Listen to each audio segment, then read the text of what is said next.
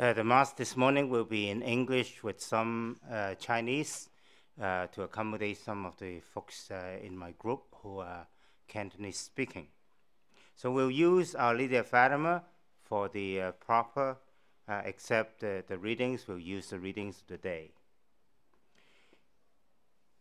So there are particular intentions, and also I ask you to include your own personal intentions, and then I will collect them at the collect.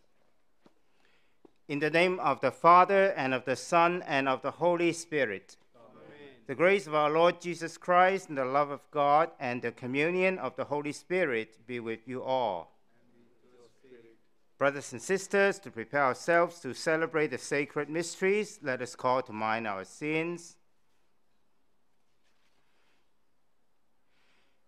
You were sent to heal the contrite of heart. Lord, have mercy. Lord, have mercy. You came to call sinners. Christ, have mercy. Christ, have mercy. You are seated at the right hand of the Father to intercede for us. Lord, have mercy. Lord, have mercy. May Almighty God have mercy on us, forgive us our sins, and bring us to everlasting life. Amen.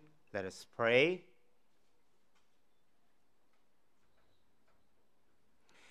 Father, you have given us the mother of your Son to be our mother also.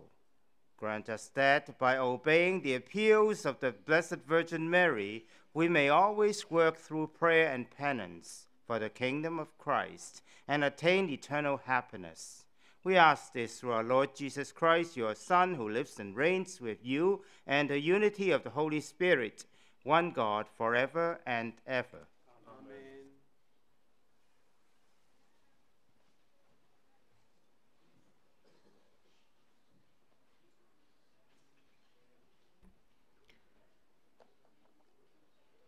A reading from the book of the Apocalypse. I, John, saw a new heaven and a new earth. The first heaven and the first earth had disappeared now, and there was no longer any sea. I saw the holy city and the new Jerusalem coming down from God out of heaven, as beautiful as a bride all dressed for her husband. Then I heard a loud voice call from the throne. You see this city. Here God lives among men. He will make his home among them. They shall be his people, and he will be their God. His name is God with them. He will wipe away all tears from their eyes. There will be no more death, and no more mourning or sadness. The world of the past has gone. Then the one sitting on the throne spoke. Now I am making the whole of creation new. This is the word of the Lord. Thanks be to God. Responsorial Psalm. Your response. You are the highest honor of our race. You are the highest of honor. May you be blessed, my daughter, by God Most High, beyond all women on earth. And may the Lord God be blessed, the creator of heaven and earth. You are the highest honor of our race. The trust you have shown shall not pass from the memories of men, but shall ever remind them of the power of God. You are the highest honor of our race.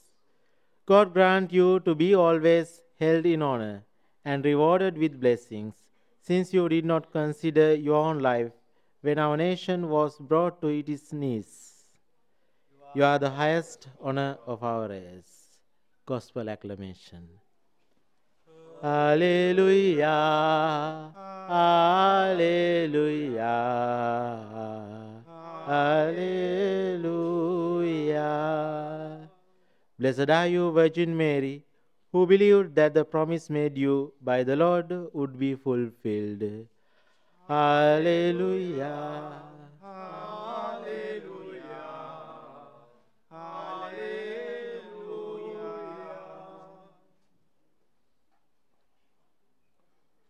The Lord be with you. And with your spirit. A reading from the Holy Gospel according to St. Mark. Glory to you, Lord. When the Pharisees and some of the scribes who had come from Jerusalem gathered around Jesus, they noticed that some of his disciples were eating with the defiled hands, that is, without washing them. For the Pharisees and all the Jews do not eat unless they thoroughly wash their hands, thus observing the tradition of the elders. And when they come from the marketplace, they do not eat unless they purify themselves. And there are also many other traditions that they observe, the washing of the cups, pots, and bronze kettles. So the Pharisees and the scribes asked Jesus, "Why do your disciples not live according to the tradition of the elders, but eat with defiled hands?" Jesus said to them, "Isaiah prophesied rightly about you hypocrites. As it is written, 'This people honors me with their lips, but their hearts are far from me. In vain do they worship me, teaching human precepts as doctrines.' You abandon the commandments of God and hold to human tradition." Then Jesus said to them, "You have a fine way of rejecting the commandments of God in order to keep your tradition.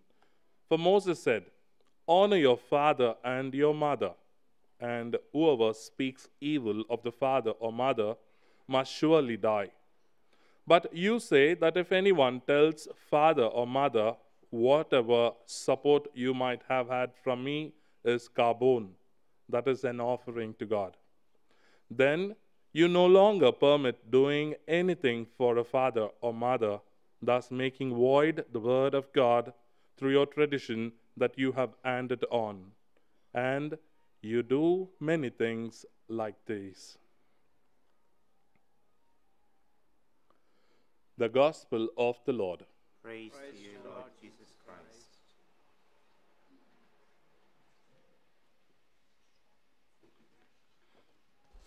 Let me proclaim the gospel once again for those who are Cantonese speaking. 恭讀聖馬爾谷福音。喺嗰個時候，法利賽人同埋一啲從耶路撒冷嚟嘅經師聚集到耶穌嘅跟前，佢哋曾睇見佢嘅幾個門徒用唔潔淨嘅手，就係用冇洗過嘅手食飯。原嚟法利賽人同埋所有嘅猶太人都拘守先人嘅傳授，若果唔仔細洗手就唔食飯。從街市上返嚟，如果唔先沐浴，亦都唔食飯。仲有其他好多按傳授應拘守嘅事，如洗杯、洗壺、洗銅器等。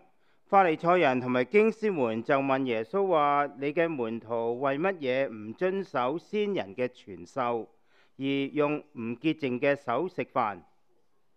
耶穌對佢哋話：依撒意亞論你哋呢啲假善人預言嘅真好，正如所記載嘅，呢個民族用嘴唇尊敬我，但係佢哋嘅心就遠離我。佢哋恭敬我，亦都係虛假嘅，因為佢哋所講授嘅教義係人嘅規律。佢哋離棄天主嘅誡命，而只拘守人嘅傳授。又向佢哋話：真好啊！你哋為拘守你嘅傳授，竟廢除咗天主嘅誡命。梅瑟原本話過，你哋應該孝敬你嘅父親同埋你嘅母親。又話詛罵咗父親或母親嘅呢，應處以死刑。但係你哋話，人若果對父親或者母親話：我所能夠供養你嘅已經成為科爾班，就係話獻儀。咁樣就准許嗰啲人唔需要再為父母做乜嘢啦。咁樣你哋就為咗你哋所傳授嘅遺教，廢棄咗天主嘅話，並且你哋仲行咗好多其他諸如此類嘅事。基督嘅福音。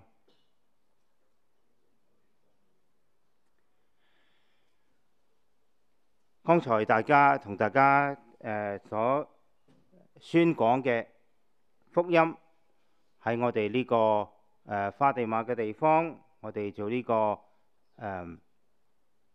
尊崇天主對我哋嘅慈愛，我哋就可以睇得到，有好多時候呢，我哋遵守律法，而而唔係話因為呢啲律法咧係幫助我哋更加接近天主。所以聖保祿宗徒話：我哋而家咧最主要嘅唔係律法，而係話我哋同主耶穌之間嘅關係。呢個關係咧，就算律法咧都用嚟去幫助我哋建立呢個關係。所以律法都係為人嘅好處，為人更加能夠接近主耶穌。所以如果律法變咗係最重要嘅嘢，而唔係我哋同主耶穌之間嘅關係呢，咁就產生咗一個錯誤。所以主耶穌話：你哋唔可以用理由話我哋唔去同我哋嘅父母啊保持呢個好嘅關係，唔好用因為我哋要俾天父多啲嘅嘢，於是呢，我哋離棄咗我哋嘅責任。就係同樣嘅道理呢，我哋要了解到福音嘅真義呢，唔係單單止墨守成規，而係將佢哋消化咗，使到我哋呢能夠更加接近主耶穌。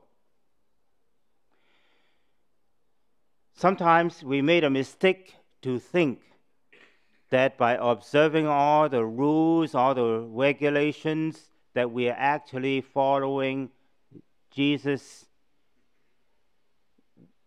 the way that Jesus requires of us. Actually, as St. Paul tells us, what he requires of us is our hearts to be closer to him, to build that relationship with him. The law, the rules and regulations are means to help us to achieve this end.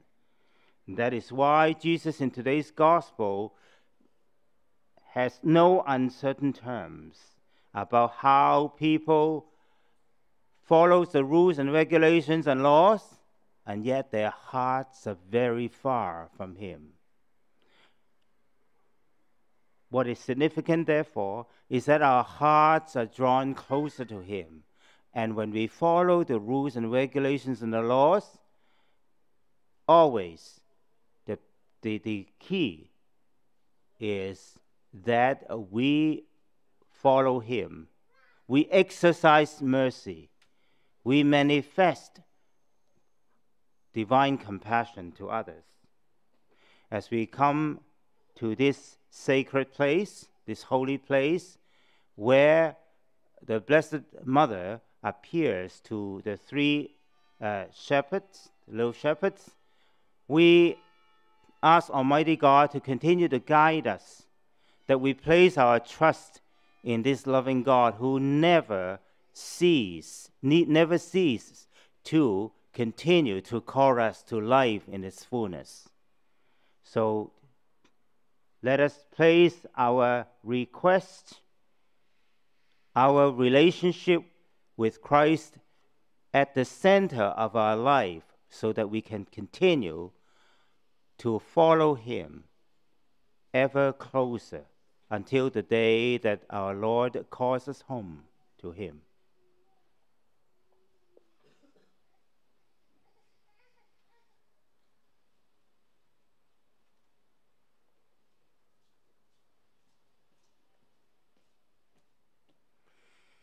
Here at this sacred spot, where the Most Holy Virgin Mary appeared, let us present our prayers to God our Father, who gave us the mother of his Son to be our mother. For all the faithful, that by obeying the appeals of Mary in a spirit of true penance and prayer, they may work wholeheartedly for the renewal of the world and for the kingdom of Christ, we pray to the Lord. For those who exercise sacred ministry in the church, that they be attentive to the word of God, love it and proclaim it with fidelity and enthusiasm, as Mary did, we pray to the Lord. For those who govern nations, that they may work for justice and peace in the world and harmoniously collaborate in the just distribution of earthly goods among all the inhabitants of the world, we pray to the Lord. For all those who suffer, that in union with Mary, consoler of the afflicted, in the loving care of others, and in the contemplation of the cross of Christ, they may find courage to face life, we pray to the Lord. Lord, hear our prayer. For all of us here present and for our families, that by the intercession of Mary, those who seek Christ may find him, sinners may be converted, young people may open their hearts with enthusiasm to the gospel, we pray to the Lord. Lord, hear our prayer. God of infinite goodness, attentive to the supplication of your people, and with the prayers of Mary, mother of your Son and mother of the Church, to help us listen to our pleas and increase our faith, we ask this through Jesus Christ, your Son, in the unity of the Holy Spirit. Amen.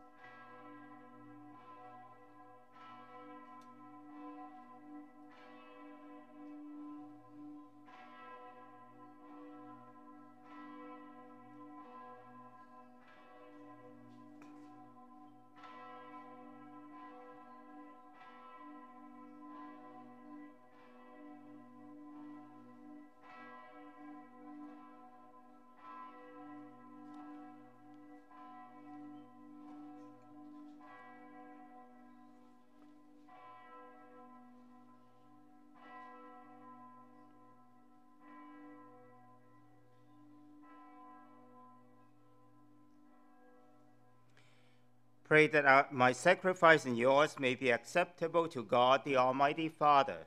May the Lord accept this sacrifice with your hands for the praise and the glory of his name, for our good and good of all his holy church. Lord, we offer you these gifts of reparation and of praise, so that in celebrating this feast of the Blessed Virgin Mary, you may absolve us from our sins and guide our wavering hearts. We ask this in the name of Jesus the Lord. Amen. The Lord be with you. And with your spirit. Lift up your hearts. Lift them up to the Lord. Let us give thanks to the Lord our God. It is right to give him thanks and praise. Father, all-powerful and ever-living God, we do well always and everywhere to give you thanks as we celebrate the feast of the Blessed Virgin Mary and praise you for your gifts. She, receiving your word in her immaculate heart, merited to conceive him in her virginal womb, and in giving birth to the Creator of the world, she prepared the birth of the Church. She, in receiving at the foot of the cross the testament of divine charity, received all people as her children, born to eternal life through the death of Christ. She, when the apostles were awaiting the coming of the Holy Spirit, the promised one, united her supplications to the prayers of the disciples, and thus became the model of the suppliant church. She, then finally elevated to the glory of heaven, surrounds with her maternal love the pilgrim church, and lovingly directs their steps to the heavenly dwelling place until the glorious coming of the Lord. And so with all the angels and saints we proclaim your glory and join in their unending hymn of praise. Holy, holy, holy Lord, God of power and might, heaven and earth are full of your glory. Hosanna in the highest. Blessed is he who comes in the name of the Lord.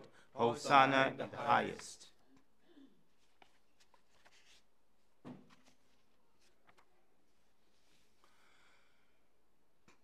Lord, you are holy indeed, the fountain of all holiness. Let your Spirit come upon these gifts to make them holy, so that they may become for us the body and blood of our Lord Jesus Christ. Before he was given up to death, a death he freely accepted, he took bread and gave you thanks. He broke the bread, gave it to his disciples, and said, "Take this, all of you, and eat of it. This is my body, which will be given up for you."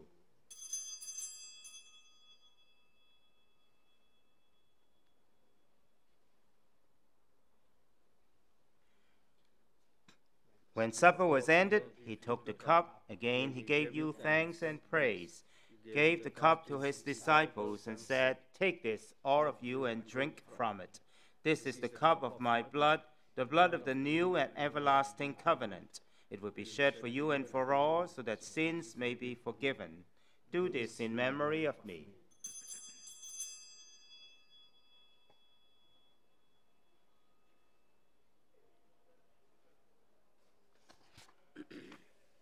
Let the mystery of faith. When we eat this bread and drink this cup, we proclaim your death, Lord Jesus, until you come in glory. In memory of his death and resurrection, we offer you, Father, this life-giving bread, this saving cup. We thank you for counting us worthy to stand in your presence and serve you. May all of us who share in the body and blood of Christ be brought together in unity by the Holy Spirit. Lord, remember your church throughout the world. Make us grow in love together with Francis our Pope, Antonio our Bishop, and all the clergy. Remember our brothers and sisters who have gone to their rest. In the hope of rising again, bring them and all the departed into the light of your presence. Have mercy on us all. Make us worthy to share eternal life with Mary, the Virgin Mother of God, with the apostles, and with all the saints who have done your will throughout the ages. May we praise you in union with them and give you glory through your Son, Jesus Christ. Through him and with him and in him, in the unity of the Holy Spirit, all glory and honor is yours for Almighty Father forever and ever.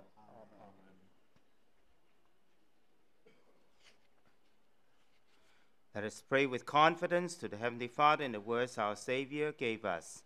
Our Father, who art in heaven, hallowed be thy name. Thy kingdom come, thy will be done on earth as it is in heaven. Give us this day our daily bread, and forgive us our trespasses, as we forgive those who trespass against us. And lead us not into temptation, but deliver us from evil.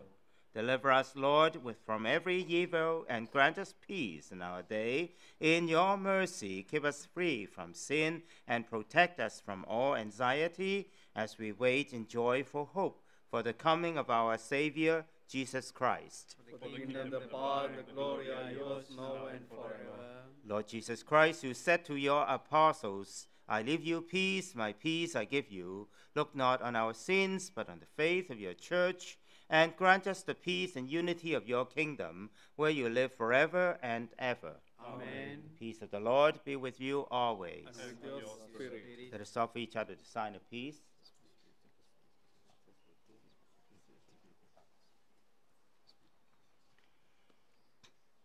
Lamb of God, you take away the sins of the world, have mercy on us. Lamb of God, you take away the sins of the world, have mercy on us. Lamb of God, you take away the sins of the world, grant us peace.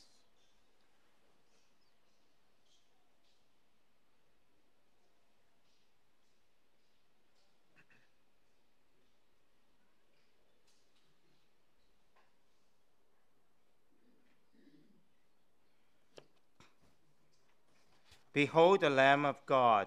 Behold him who takes away the sins of the world. Happy are those called to the supper of the Lamb. Lord, I am not worthy to receive you, but only say the word, and I shall be healed.